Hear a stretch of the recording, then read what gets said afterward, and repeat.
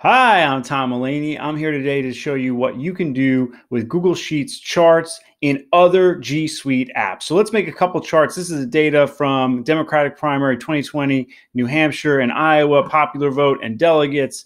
And so let's really quick here. I'm going to organize this sort this by popular vote right now. And then let's just highlight just for the popular vote. And we're going to quickly make a chart.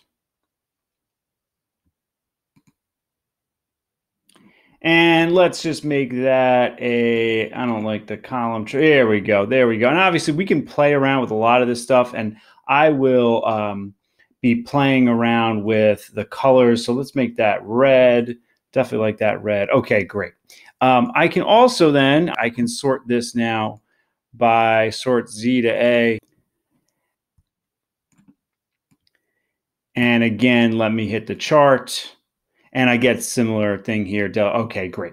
So now I have two charts. Now the key though, before we do anything, as far as putting them into any other G Suite apps, is we have to publish them. Because if you insert them into a G Suite app, you will be able to see them yourself. But then if you share that with the world, you may not see that. Your viewers may not see that. So I hit publish chart and publish. Okay, there, that one's published. And then I hit publish chart and again, publish. All right, can we insert this into a Google Doc? Let's find out. So we go to Google Docs and we go to insert and chart and from sheets. And we find the spreadsheet right there. It has our two charts, great. Link to spreadsheet, I definitely recommend doing that. And it is there, great. And there you have the option to unlink or open source or whatever you want to do. Can we do that in slides? You bet we can. So insert chart, again from sheets. Choose it. Got my two charts right there. Click import. And again, same options right here. Just one more time in Google Drawings, insert chart from sheets. Click select, choose that, and you got it right there. Now, we can also do this in Google Sites. How cool is this? So in Google Sites, under Insert, go all the way down and go to Charts.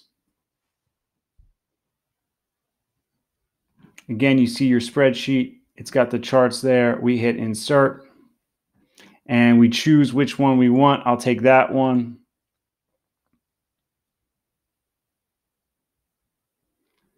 Okay, and it's there. And now we can actually play around with this a little bit. So what if our data changes? So now I'm going to, let's say Iowa came back and, oh, check it out. Sanders had more votes. He had 222,000 votes. So now that updates that chart. And you see the Sanders line has gone past the 200,000. If we go back to Docs, I actually am prompted to update. I click that, and there it updates. If I go to my Google Sites, here it doesn't have anything just yet, but if I preview this, it is updated. So it will that will just update. There's no even prompt for it to update. It just does. So that's really cool. And it just kind of lives right there. That's really nice. And again, it also has this little interactivity a little bit, which is kind of nice as well. So that is Google Sheets charts in other G Suite apps. You can make them in Sheets and then use them, Docs, Slides, Drawings, and Sites. Have at it. If you have any questions about this, please comment below or tweet me at Tom E. Mulaney. Please like, share, and subscribe. Thank you so much for watching.